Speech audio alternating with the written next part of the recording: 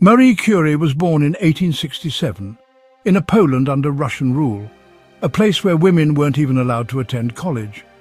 But that didn't stop her. She left home, moved to Paris, and enrolled at the Sorbonne, living in near poverty, studying by candlelight, surviving on bread and tea, just to learn. She wasn't chasing fame, she was chasing truth. And in the process, she discovered not one, but two elements, polonium and radium. She coined the term radioactivity, something no one had even imagined before her. This wasn't theory.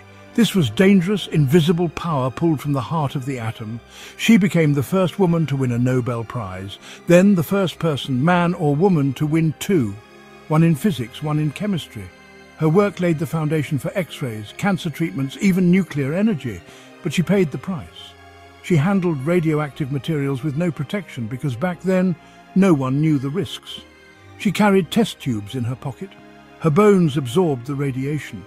Her lab notebooks, still radioactive over a century later, and through it all, she never stopped. Even after her husband died, even after governments doubted her, even when the world wasn't ready for a woman in science, she kept going. Quiet, relentless. Marie Curie didn't just break barriers, she dissolved them. Not with noise, with brilliance. And in doing so, she changed the world.